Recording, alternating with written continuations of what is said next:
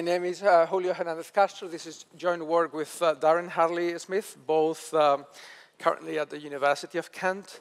I'm not very used to this 5 minutes format, so unfortunately, and I fully apologize for that, we have to skip some interesting parts, particularly related works, and go just basically directly to the results.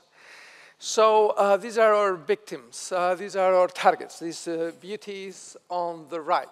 These are 3 quantum random number generators that are happen to be manufactured by one of the sponsors of this event, ID Quantic. They are interesting.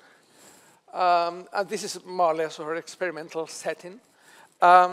They happen to be pretty expensive, from 1,000 to 3,000 euros. And they claim to provide true randomness at a very high speed, which is very important in their marketing materials. We don't agree that much with that, and we think they compare unfavorably to, for example, something like the chaos key, which is not quantum. It's a classical TRNG that is way cheaper. You can find that for 60 euros, and also is completely open. So the design is open. There's no security by obscurity here. So in case I'm thrown out of the stage because of this 5-minute format, these are our main results. Quantis claims that they produce true random bits, and we found them, the raw bits at least, heavily biased and correlated. They claim these very high speed, 16 megabits per second, 4 megabits per second of true random bits, and that's simply not true. You can achieve basically 1/4 of this speed after post-processing. They also claim post-processing is optional. Again, not really. They also do some self-certification that we think is not really useful. And they also engage in third-party certification, but at levels for one particular generator they use, at levels that are so low that I think are useless for cryptography.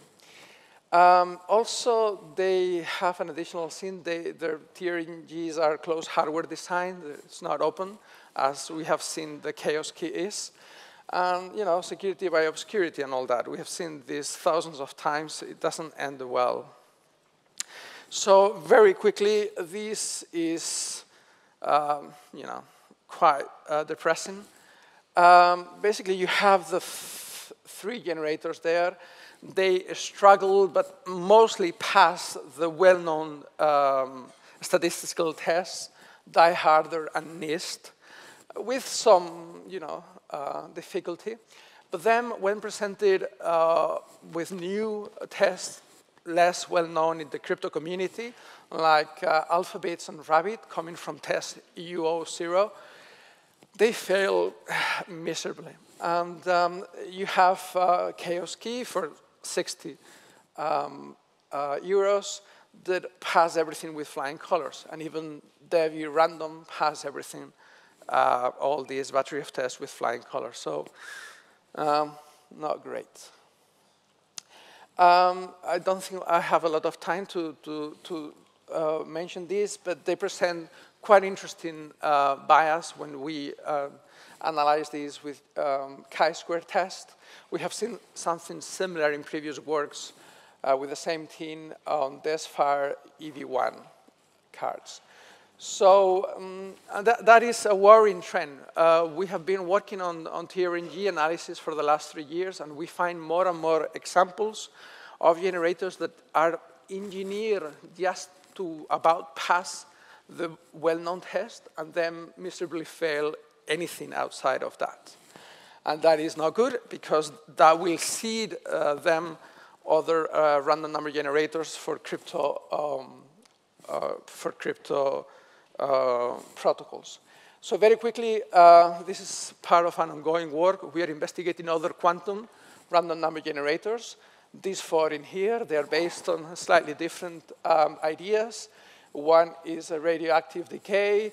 The quantized one are bin splitters, so a photon and a mirror and so forth. And we have found that they are not the only ones to blame here. Hot bits and the Australian National University, QRNG, are also very bad. The results are provisional, of course, ongoing. On the other hand, there are some good cases. The Humble generator and the ComSire seems to be pretty good. Yeah, some people pay for this. And we engage into IDQ in some sort of responsible disclosure, and they were relatively nice. And yeah, that's it.